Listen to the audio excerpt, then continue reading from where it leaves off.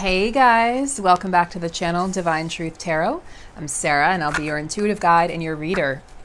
Today I've picked out the Animal Spirit guidebook. It's a guidebook it's the companion deck to the Wild Unknown Tarot, which is kind of a darker tarot, darker energy. So I don't really use it that often unless I'm really wanting to get, sometimes I'll use it in readings for the Divine Masculine or the Divine Feminine to get to those sort of darker energies that are afoot in those connections, the shadow energy, shadow aspects, but I don't really use it very often on collective readings. So I'm going to be using the Animal Spirit deck as well as the Magical Dimensions deck. And then I don't know. We'll see. We shall see. Perhaps I will use, you know what? They want me to use the Psychic Tarot. Okay, if you will say so, I will do it. Okay, how are you guys doing? Let me know in the live chat. Let me know in the comment section if you're not catching this live. Let me know how you liked the videos yesterday. I'm feeling very energized to be able to offer you guys a lot more videos, and so I want to know your feedback. I want to know what topics do you want me to cover moving forward. We're going to be spending a lot more time on your growth and the depth of the Divine Feminine, your mission work, your spiritual advancement, and a lot less time focusing on what the Divine Masculine is doing. There's plenty of channels talking about the Divine Masculine, what they're doing, why they're doing it, the karmic. I just can't focus on that. I can't have that as my main focus anymore. It was really, really draining me. And I'm so excited that so many of you agree with me and so many of you are supporting me in really branching out. So yesterday I did 3 videos. One of them was talking about this, really leading up to this great conjunction that we have on December 21st. And I'm going to be doing a video on that. And I think I might actually do a live video. So yeah, now that I have some extra energy here, I might do a live video for that so we can talk about it together, so it can pull some cards, and maybe I'll do some individual readings if I'm feeling up to it too that day. So stay tuned for that. I'll do that around the 21st, which I know is coming up on Sunday. Today's the 18th. Okay, Monday. I can count. I'm a writer, not a mathematician. So, okay, so we will definitely, we'll definitely have a video. And if it's not a live video, it's going to be a pre-recorded live video. So not to worry, you guys will still be able to engage. If you guys are wanting readings, I am offering written readings at this time through the end of December. I'm taking a break from now until the end of December, until 2021. I'm taking a break from those video readings because I just need a few weeks off from doing those. For some reason, the personal video readings drain me a lot more than the collective video readings. So I'm trying to figure out why. And I mean, I think I understand why. But anyway, so I will be offering written readings. They're really fun, guys. I'm a writer at heart. It's one of my deepest passions.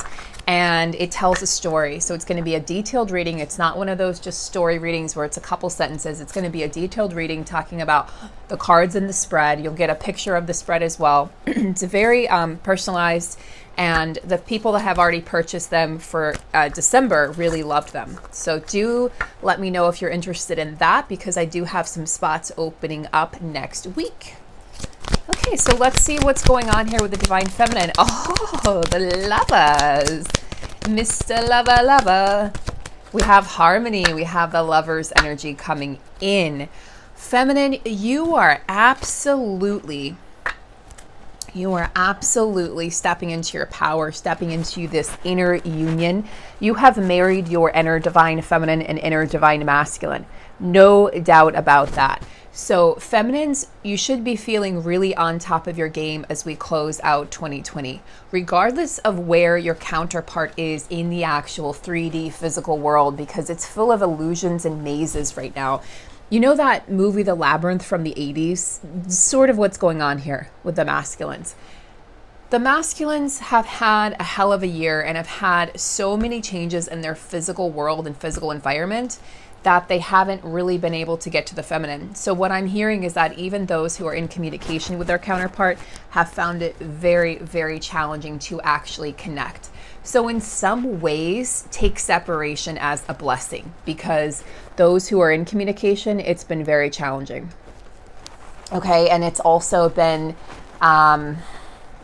in some ways, it has likely held you back to be in communication with them because they're in such a heavy state, heavy place, and you're trying to transmute for them, and it's hard enough to do that in the 5D, and add on the 5D, the 4D, and the 3D to that, and I definitely feel like the feminines who have been in communication have been weighed down heavily for the majority of 2020. And that may be lightening, okay? That load may be lightening now as we're nearing the end of 2020, but definitely in the past, and definitely for, the larger part of 2020, when the events of the world started transpiring and happening, the masculine lost what they felt like was a foundation. Even if it was a faulty foundation or an illusion of a foundation, they lost that. But the feminine has gained that within herself. So feminines that have been out of communication for quite some time, and feminines who have been in communication, we have developed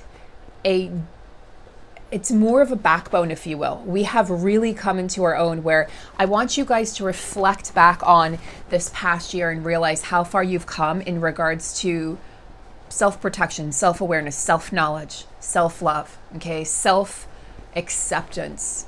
No more self-abandonment. Think back to so much and how much you've healed, especially feminines, in regards to what you've allowed in previous relationships.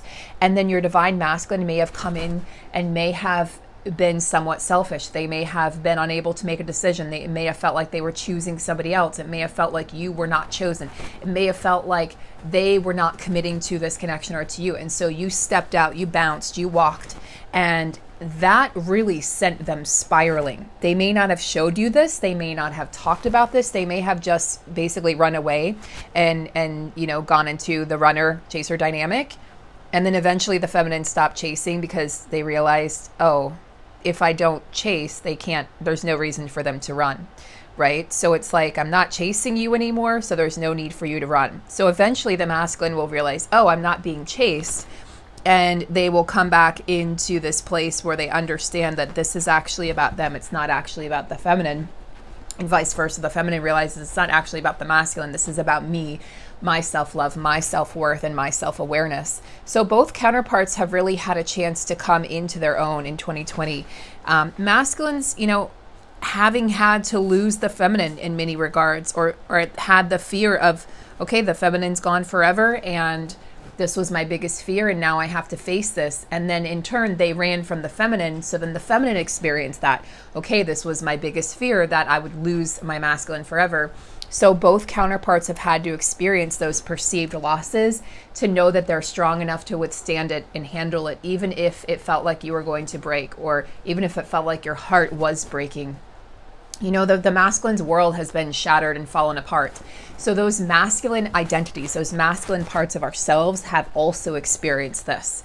And we had to mend the situations and relationships that we've had as feminines, whether in a male or female body, does not matter. It's simply energy. We all carry it. We've had to mend those energies we've experienced with masculines in our lives, be it the father energy, be it the grandfather energy, be it those in power, okay? Be it teachers, be it bosses, be it coworkers, be it family members, friends, be it our own inner masculine energies. But energies where we felt like in some way we were defeated, or in some way we felt like we couldn't speak our mind or speak our truth, or in some way we were overpowered. So for many of us, that was previous relationships or a relationship with a father figure. Or if you had a masculine dominant mother, it could be either or. So that's a huge chunk of what the feminines have been healing this year, okay? Also, what I'm hearing for the masculine energy within and without is obstacles and challenges, material and spiritual prosperity. So this tells me that it may have felt like these past few months, as I talked about yesterday in one of the videos, that there's been a lot of obstacles in regards to financial abundance and success, okay? In reality, what that is it was an illusion, but it was created. It was necessary for us to slow down. It was necessary for us to stop focusing on money. It was necessary for us to sort of stop being obsessive about that so that we could grow, okay? So that the irony is that the less you focus on money and abundance, the more you have it. the less you worry about it, the less you notice its absence and the loss of it, the more it can flow in, because you create a state of flow, you create a state of harmony. So the feminine energy is creating harmony in all aspects of life. You can see it's not just this harmonious physical relationship. That's an overflow of the energies that are being balanced within. First, you have that harmony within, then you can see and perceive that harmony without. As within, so without.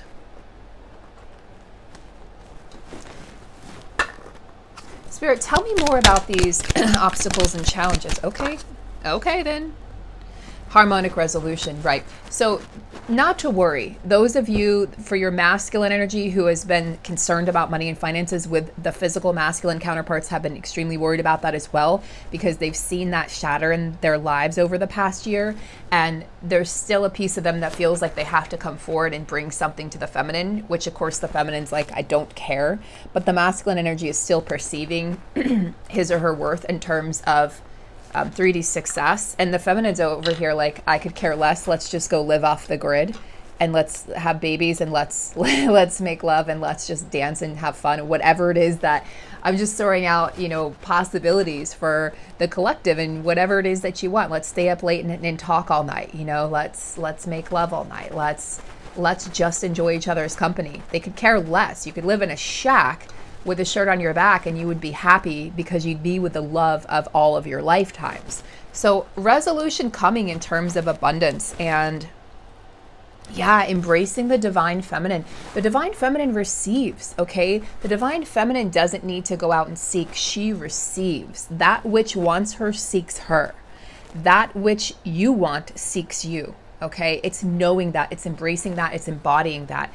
High priestess energy, knowing your worth, okay? Listening to your intuition, trusting the connection you have with nature, trusting the connection you have with animals, trusting the connection you have with your environment, okay? With your home, with people in your life, with your instincts, those gut hunches, trusting those. Not part of self-love, feminines, is not pushing those gut hunches away, not pushing them to the side.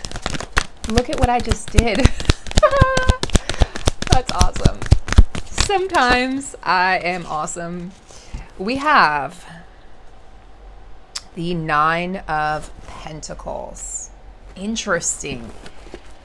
So we have, material and spiritual prosperity and material harvest. So this is about bringing these bountiful gifts that you've been cultivating on the inside, feminines, into the external world. Okay, this is Pentacles energy. This is Earth energy, Virgo, Taurus, Capricorn.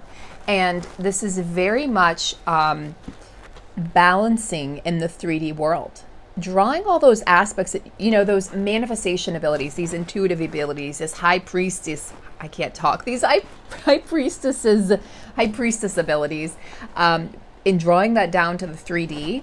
And so your 3D will now be seen abundantly, from an abundant perspective, because you're drawing that down, because you're trusting this gut instinct, you're trusting your hunches, you're allowing things to come to you, you're receiving, you're surrendered.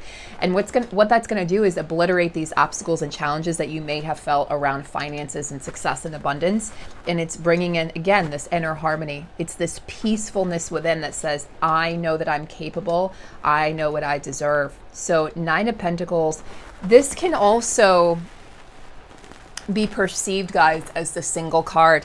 But what I love about this is it's saying, I am creating this empire, and through this empire, I will thrive. And through thriving, it's going to radiate. I'm going to have this aura. It's going to radiate from me, and it's going to allow me to what? Look at this on the bottom of the card, to know my worth, right? Strength card, to stand in my power.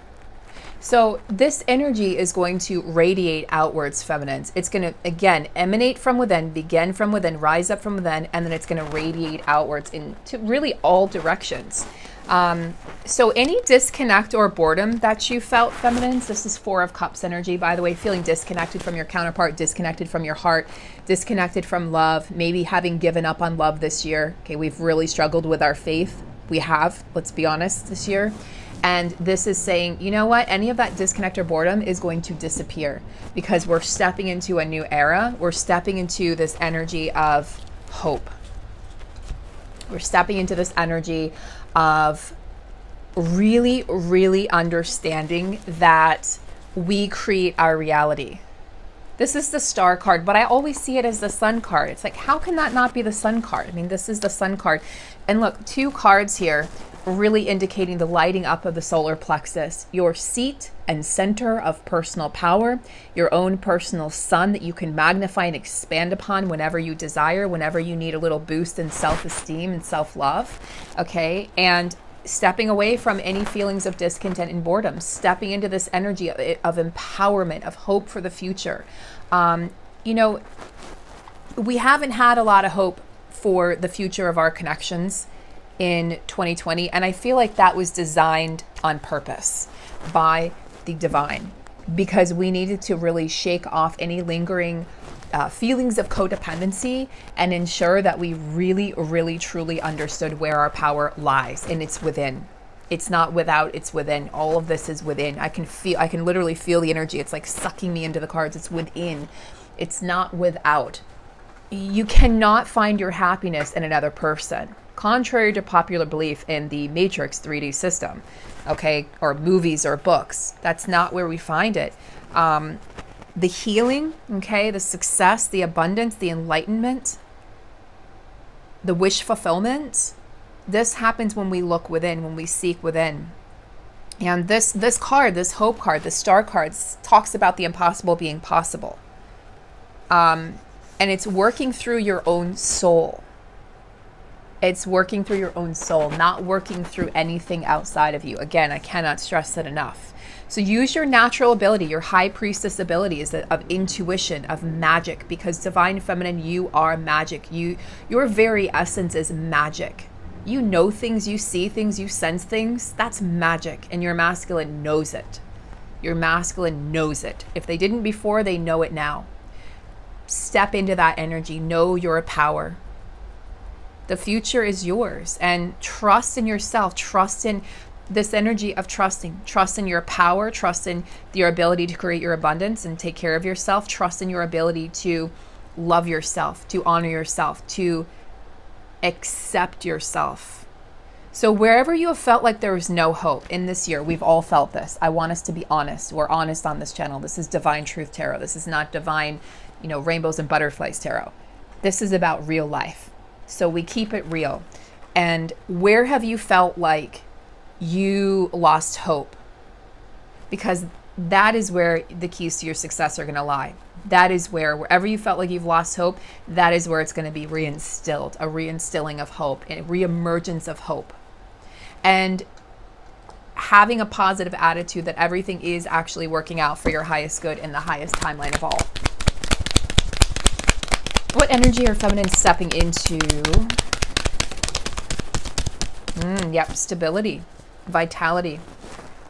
Stability, vitality, out of that survival mode and that fear mode of, oh my God, I'm not going to be able to make it on my own. What if I die alone? What if, right?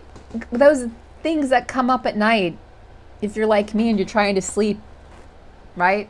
Your mind's like, oh, let's talk about this. Let's talk about the time when you were 5 and you fell off a bike. No, let's not. Let's not.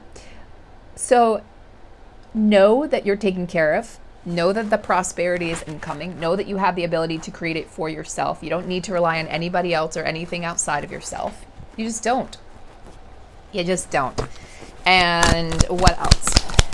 The stability is already there. It's being anchored into the 3D.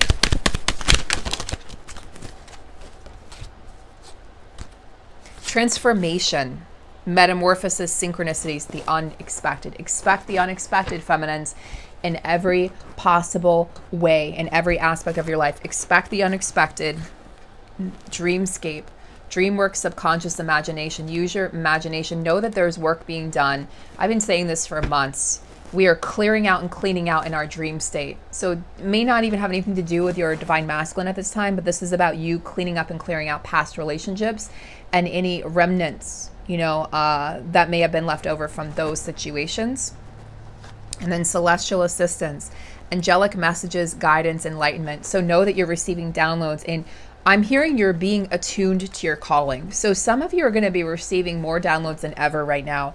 You're being attuned to this journey. You're being attuned to your path. You're being attuned to your mission right now. So your ancestors are working with you. Your guides are heavily working with you. The Galactic Federation is working with you at this time. And you are absolutely a star weaver. You are made of stardust. You are made of magic. And these messages that you're receiving, they are meant to be shared. So in whatever way, writing, speaking, sharing these messages of guidance and enlightenment with the collective. We are all meant to do this because we are all messengers. Well, every single one of us. If you're on this journey, you're a messenger. You're a divine feminine or a divine masculine. But understand that there's a major change taking place right now inside of you. Yes, on the planet, yes, collectively, but inside of you as well. So feminines, I have to run. I have to go have a family, not a situation. We're picking up my nephew's BMX bike today. It's been put together, so I'm going to run and engage with my family, but I will be back because this is to be continued. There's a lot of positive power in this reading, and this is definitely to be continued. So I love you guys. I send you so much hope and guidance and enlightenment at this time, and I'll see you again later on in the channel. Take good care.